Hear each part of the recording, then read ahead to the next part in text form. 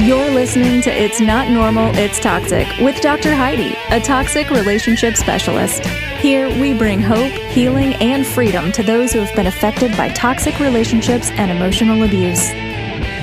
Learn to not only recognize a red flag when you see one, but have the courage to choose yourself and move forward in a life that's free from toxic control of others.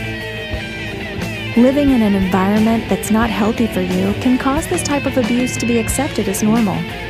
The truth is, it's not normal. It's toxic.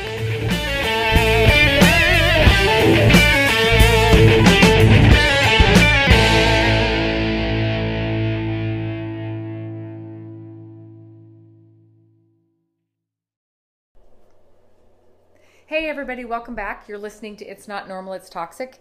Rid your life of toxic people. This is your host, Dr. Heidi. If you're listening for the first time, welcome. If you are a returning listener, welcome back. Today we're going to be talking about a subject that has been asked about several times for several months, and I'm going to do my best to cover the topic of are they in-laws or are they outlaws?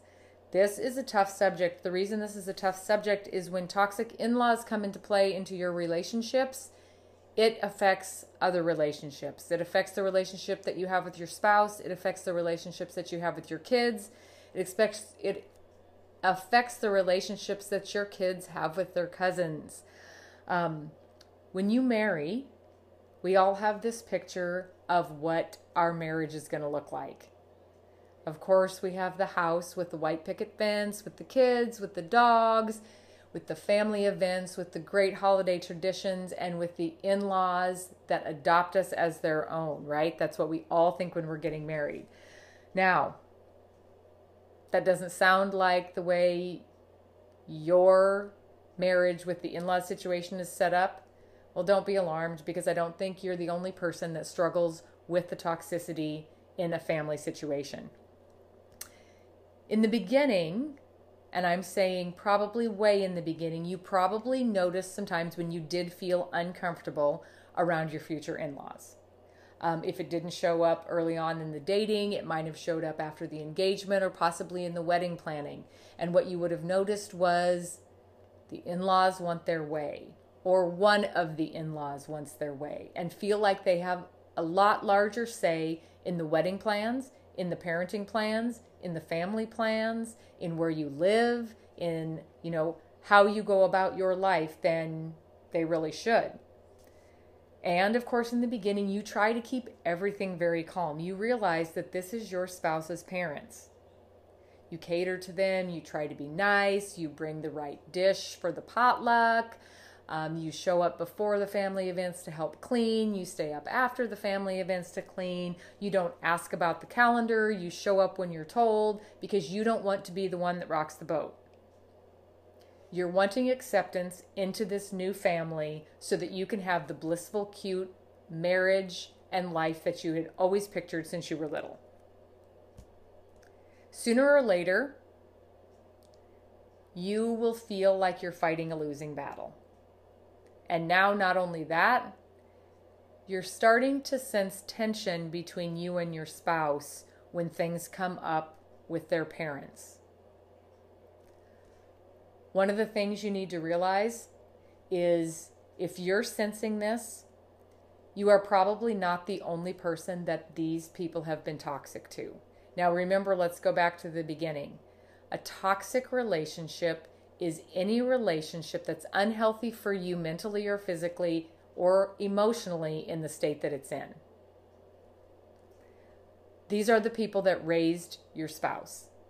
So if they grew up in this environment and it's always been like this, they're not going to know the difference. Refer back to the stick fetcher episode of my podcast. They've been trained to fetch sticks. They've been trained to continually hope that they're accepted by their parents, either both or one or the other. And they always have their attention on their parents for approval. They're still kids. We all want our parents to be proud and we all want their approval. So you have to realize that they're probably not just toxic to you, but because your spouse has been raised in it, it's completely normal to them. Chances are They've been controlling most of their lives by obligation, maybe the emotion of guilt, maybe making them feel not accepted or not good enough. So your spouse's attention is always on them and making them proud. Here you come and you bring an entirely new element to the group. You've just changed the family dynamic. Somebody stepping into a family is certainly not going to take the power away from the toxic person. So the toxic person has to be very quick to stay in command. You'll notice that the family dynamic feels uncomfortable. One of the 21 character traits that I teach is tension, that feeling in your stomach that tells you something is wrong or something is unsafe. As soon as you realize that, you're probably going to go to your spouse and try and stand your ground on the things that you've been feeling and the things that you agree or don't agree with in how the in-laws operate. In doing so, you're also going to find that you're very quickly put second on the list. Because your spouse has always been trained by obligation and guilt and for the continual search for acceptance and approval to always put the toxic parent first. So they're not really doing anything that's new. They're doing the same thing they've always done. The toxic parent or the toxic parent gets put before anybody because the last thing you want to do is be in trouble, or the last thing you want to do is cause conflict or be criticized for the choices that you've made. If you've been raised by a toxic parent, your choices have been dictated to you through your upbringing. So the last thing you're going to do is once again have to pay for the wrong decision. They're obligated to their parents, which means they're going to be less obligated to you when issues come up. They would rather have conflict with you than they would with their parents. They already know the consequences. They've seen them over and over. They were raised by these people. So in your spouse's defense, they're only doing what they've always done. They're only continuing to do what they were trained to do, being raised in that type of environment. Toxic is toxic, and toxic in-laws need to feel attention. And you're in the picture, and all the attention that they once got from their child, aka your spouse, is now divided. Remember, toxic people need control, power, attention, and admiration in order to feel secure. And you have just invaded that security level by taking their 100% attention down to a lower percentage. Now this attention, this control, all of this stuff has to be split with you. So to the toxic person, you're actually a threat. To the toxic in-laws, you're a threat of taking their power that they hold over your spouse away. Toxic people feel better when other people are struggling. I say that all the time. So you're going to be very quick to get criticisms from the in-laws, the ways you can do things better. Maybe how your spouse likes things handled, or how your spouse likes things cooked, or how you'll get tips from the in-laws to make you feel inferior, because that makes a toxic person feel better. Now, just to get a bigger picture of this, it's very seldom to have two toxic people in the same household at the same time, married to each other. Because a toxic person needs control and attention all the time. So to dump two of those people in a marriage for very long, normally they won't last. So chances are one of the in-laws is toxic and one of the in-laws is catering to that toxicity, which is just a trickle-down effect of the same thing that's going on in your household. The one that's less toxic is going to cater to the toxic one because they don't want conflict. So when you're going up against toxic in-laws, you feel like they're both toxic, but really what you're probably dealing with is one that doesn't want to upset the other one, just like your spouse doesn't want to upset them, and just like you don't want to upset them. So normally, one is in control and the other one is catering because the other one has been trained by years of living with them. Toxic in-laws, toxic people are going to try to come between you and your spouse. They're going to try to make your spouse choose one over the other, because when they're chosen first, they get the attention. When they're chosen first, they feel control. When they know that you're feeling bad about a decision, they feel better. So they're always going to prompt situations and prompt things to make your spouse choose them over you. Now, this can get frustrating for those of you who marry into a situation like this, because in a marriage, your partner should be your first priority. We leave our mom and dad to build a life of our own. So that's where the priority should lie. But when they're continually being told and they've continually been trained to cater to the toxic parent, it takes a huge undertaking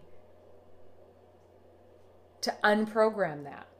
The people that I help out of toxic marriages, it takes a couple years to unprogram you from the way you were programmed to think while you were in that toxic marriage. So if you've been raised in a toxic environment like many of your spouses have, it takes a while to unprogram. They're just doing what they've always done.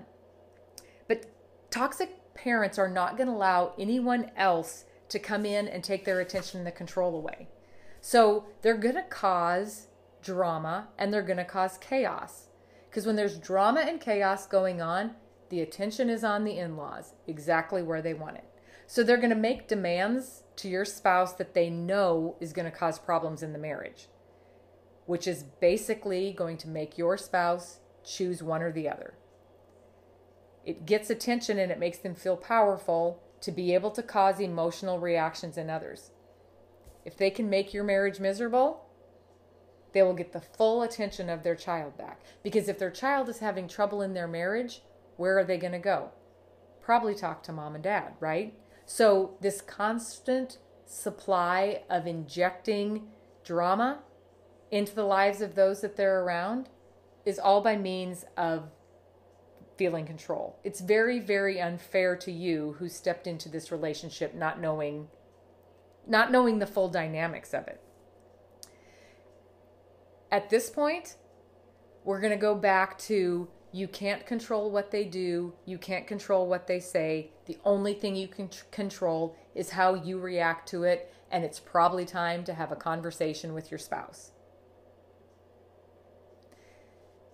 They may or may not recognize that their parents have been toxic to them or that they were raised in an unhealthy environment. But if you can lead by example, they may realize it sooner or later.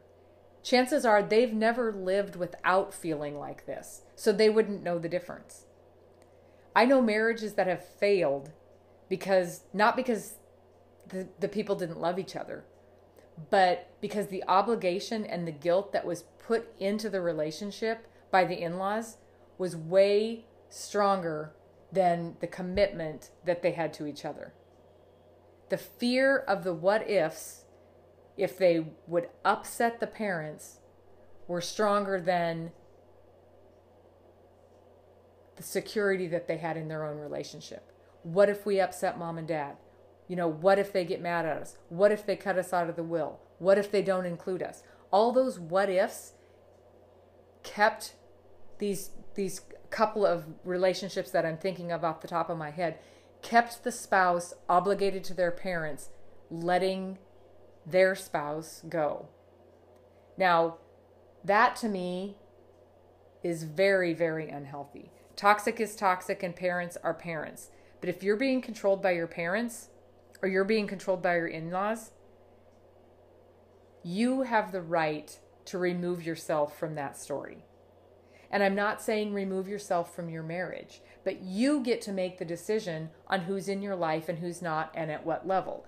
This will be a difficult conversation with your spouse because it is going to cause problems between your family and the in-laws. How you would approach this is by telling your spouse that it's not what's best for me to be involved in situations where I'm in contact with your parents. If you have to go no contact, I understand that and I can help you with that. Whatever you need to do to make yourself feel safe so that you don't fall under their control. If your spouse does not like your decision, this is going to sound bad, but that's too bad. They're going to have to respect you enough to accept that it's not what's best for you and it's a decision that you're making for your mental health and your safety. And that you in no way are going to stand going to stand in the relationship between them and their parents. That your spouse gets to choose the relationship that they have with their parents. You get to choose the relationship that you have with your parents. When having to interact with toxic in-laws, be strategic about it. Stay away from topics that cause stress. Decrease the time of visits. Don't go for a week. Go for 5 days. Increase your time between visits. Go twice a year instead of 4 times a year. Don't spend every holiday with them. Start switching up holidays. Do every other Christmas. Do every other Thanksgiving. But distance yourself enough that you can still build the traditions and the family that you want, and honor and respect your spouse in their decision to keep a relationship with their in-laws. Now, that being said, you will always be the problem, and your spouse will hear about how you're always the problem from the in-laws, but you will be prepared for that. You know that the reason for their behavior is loss of control of their child and you not submitting to the control that they wanted to have over you. Toxic in-laws are just like any other toxic person, and we handle them exactly the same. They need to see an emotional reaction to remind them that they can control you. If you pull out any emotion when interacting with them, ta-da, you just took their power away. The toxic in-law situation may require you and your spouse to agree to disagree, and that's okay. You know, strong relationships are not built on people that are dependent on each other. Strong relationships are built from two people who are independent of each other and can make their own decisions and respect each other's decisions. So hopefully you can get to a place where you each respect the decision you make concerning the relationship that you're having with your in-laws. And hope and pray that your spouse will begin to see how you thrive after not being controlled and having anxiety and being anxious over having to deal with their parents. And maybe they'll start understanding how you got to the place that you're at. And maybe they'll start asking questions on how come you didn't feel guilty, and what do we do if they get mad, and what's the worst thing that can happen. When they see that you're no longer stressed, they may begin to follow you. However, nagging and barking at your spouse about how terrible their parents are is not going to help. Remember, these are their parents, and they love them, and they still want their parents to be proud, and they still want acceptance from their parents, and they still want to please their parents. So until they get to a point where they realize that maybe their upbringing wasn't as healthy as they thought it was, you have to respect and give them time to make the decision that they need to make in regards to their relationship with their parents. With you being of free will to make the decision that you want to make. Now we come to the topic of grandkids, okay? If you know the in-laws are toxic, it is going to be very hard for you to allow them to see your kids. Again, if you and your spouse are in agreement and you have voiced your boundary about not interacting with them or interacting with them on a restricted level, you need to trust that your spouse is going to make the right choices when it comes to the grandkids. Allow your spouse to handle it. Talk about what your expectations are. Are you doing overnights? Are you not doing overnights? Are you going to be there when they're there? Because what you don't want is you don't want the in-law or in-laws trying to get control of the kids through their emotional manipulation. So that's going to have to be something that's very, very communicated. And you're probably going to have to trust your spouse in the fact that he will be careful when the kids are with their grandparents. That again is going to be different in every scenario. I always say this, I don't push people to do a session with me, but because when kids and grandkids comes into play, there's so many different variations to the situation. I like to know more about your exact situation before I give very much more information on that. So with the case of toxic in-laws, Your choice is really to lead by example in a situation like that. If your spouse never sees it, continue to be consistent, and at least you have freed yourself from the immediate contact that causes the anxiety, that causes the tension, and that causes your feeling of hopelessness when you're involved with the in-laws. Remember, the definition of in-laws is relatives by marriage. We're not even obligated to our relatives if they're unhealthy for us. So just because they're your spouse's parents, do not feel like you have to compromise yourself, compromise your values, or compromise what you stand for and be involved in that type of relationship. Only you can decide what's healthy for you and what's not. And if you're in a situation where the in-laws are not, that is your decision. Respect your spouse enough to allow them to make the same decision and stay in communication with each other. If you are not a member of the Strength Within support group that we have on Facebook, that is a great place to be. It's almost 1,800 people. I keep that group very, very positive. I'm very picky on not letting the energy of the toxic people come in there. People tell their stories, but there's a lot of encouragement in there. So if you're looking for other people who may be in the same situation as you, that is a great place to start. You go on Facebook and search Strength Within. There's a few questions to answer, and you will be admitted.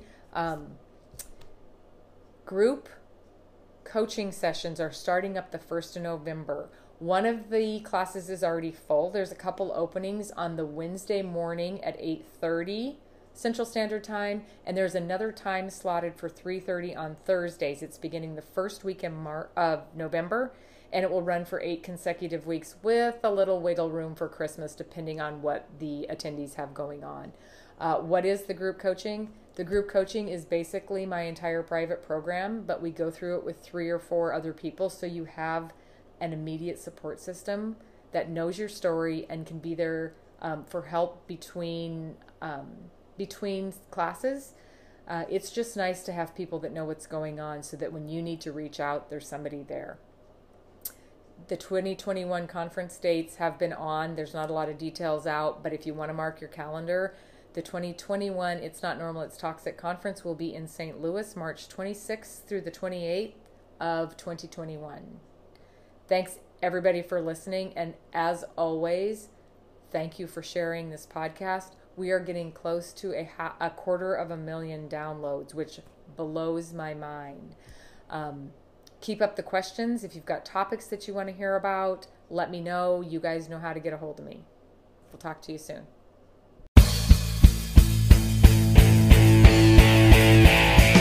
Thank you for listening to It's Not Normal, It's Toxic.